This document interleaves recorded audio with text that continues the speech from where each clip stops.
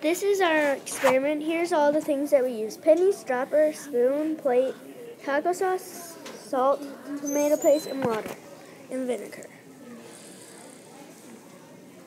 Here's what happened when we put tomato sauce on a penny. This is when we put it in the water and saw what happened. Here's what it turned out to be, the cleanest penny. Here's the other side of that clean penny. Here's all the plates with all the pennies. Here's the salt on the penny.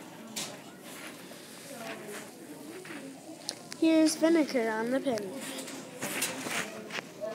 Here's tomato paste on the penny. Here's what the salt penny turned out to be. Here's what the vinegar turned out to look like.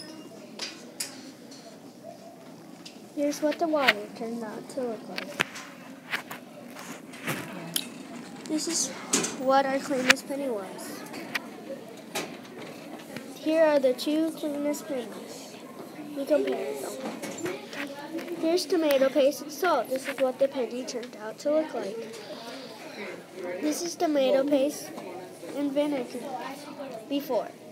This is salt and vinegar before. This is what the vinegar looked like when it was on the penny. Here's the tomato paste and vinegar on the penny.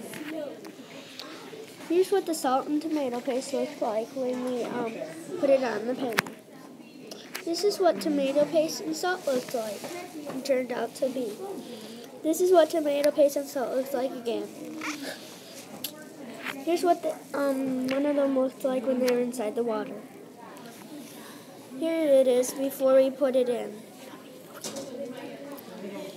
Here it is when it was dissolving off the sauce. Here's what our cleanest penny looked like again. Here's another clean penny.